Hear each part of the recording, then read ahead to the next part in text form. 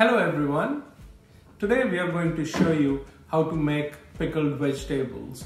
Pickled vegetables are great accompaniments with Indian cuisine, especially butter chicken or lamb curries, anything rich and flavorful. Before we get to the ingredients, I think it's probably wise to show you what I have left. We run through about a jar of this every week, 2 weeks. This here is Thai green chilies. They are extremely hot, and if you want to see what the color comparison is, they used to be green like these chilies. What I also have is the last pearl onion left, because apparently my 7-year-old enjoys these like candy with Indian food. At the bottom, what I have is ginger. I love ginger and it tastes great both in vinegar or in lemon juice. You do see some floating spices here. This one is pimento. Pimentos are very close cousins to black pepper, whole black pepper. So I've showed you the end result, and now I'll show you what ingredients I have today. If you find some other interesting vegetables, usually harder, less sweeter vegetables do really well in this, something like cabbage or cauliflower. Alright, so let's talk about the ingredients. Because of coronavirus situation, we couldn't find the Thai green chilies this time. So what I have are the longer green peppers. They're not as potent as the Thai green chilies. Your options, just based on your taste. If you don't like very spicy, you can still enjoy the flavor with these peppers. You can use serranos, jalapeno, though the longer, thinner peppers taste much better in this than that, in my opinion. One pepper that is my absolute favorite because of the time I spent in Jamaica is the Scotch bonnet.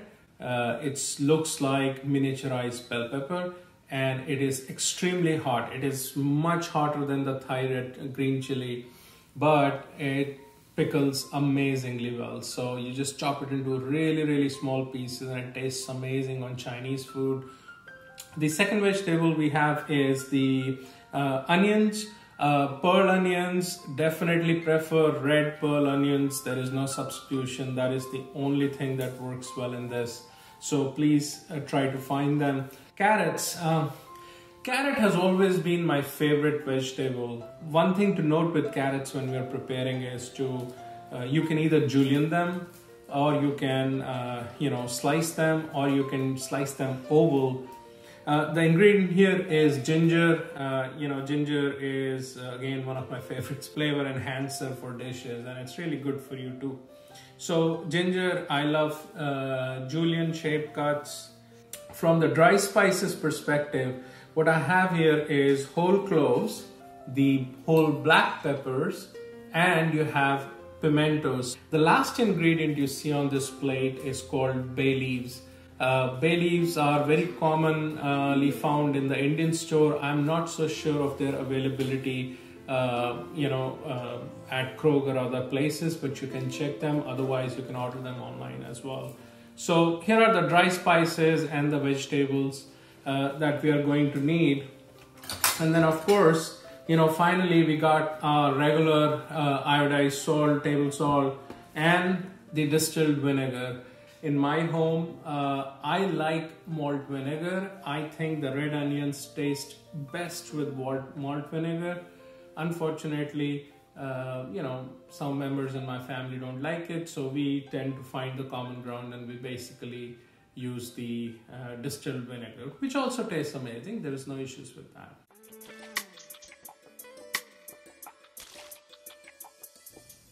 Alright, we're going to start off with the onions. So the trick is with the pearl onions, because they are so small, you have to try your best to take off as little flesh as possible. So it does take a bit of effort to remove just the dry skin. If you can see that I haven't used or I haven't taken off much of the flesh. So we'll go ahead and continue to cut these.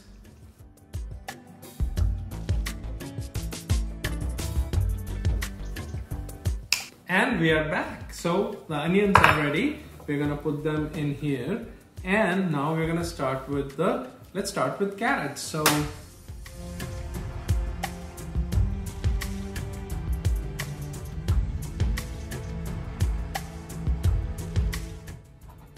wow, it does cut pretty deep.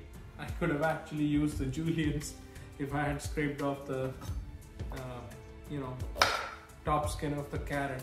But anyways, learn lesson for the next time. So now we're gonna start going at an angle.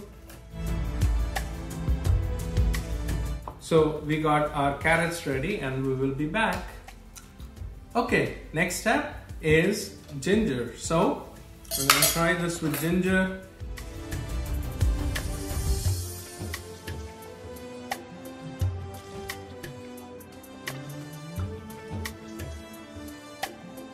So we're back with the ginger. If you want to know an easy way to cut, always start off and give it a vertical cut, and now you can cut your slices into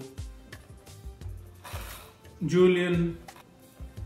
Alright, so here we go, and we'll be back when the gingers are ready. So we are back and our ginger is ready. I am gonna put that on the side, try to make sure all the pieces are separated.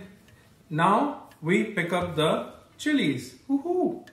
Alright, now chilies, it's up to you. When we had the Thai peppers, my wife loves them as whole. You know, she prefers that.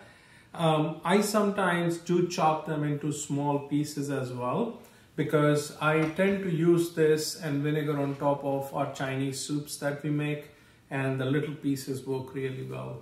When we're eating this with roti, naan and butter chicken, we prefer the whole shape. So it's totally up to you.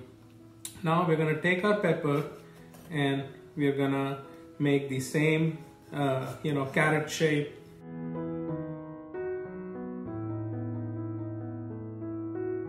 And we will be back with the peppers cut. All the ingredients ready. Here are our whole spices as well. Alright, I'll see you back. We are back. So let's get started. We're gonna move the vegetables. I'm going to add about half the jar. Add a bit of salt. It's about a tablespoon or less. And shake it really well to make sure the salt is dissolved. About putting all the different ingredients together, pimentos will usually float to the top. Black peppers may or may not float to the top depending on how well the vinegar penetrates. So there is really no strict order, but what I usually do is I pick up one vegetable, I'll put a few carrots in there, a few onions, put a few chilies, and I'm gonna add a few cloves, pimentos, black peppers, and of course the bay leaves, right? And then we go with the second round of vegetables. If you have a metal lid, put a saran wrap or something else on here so that the metal lid doesn't get rusted. I'm gonna give it a bit of a shake. I might top off with a little more vinegar to make sure. Yeah, now we have all the vegetables covered.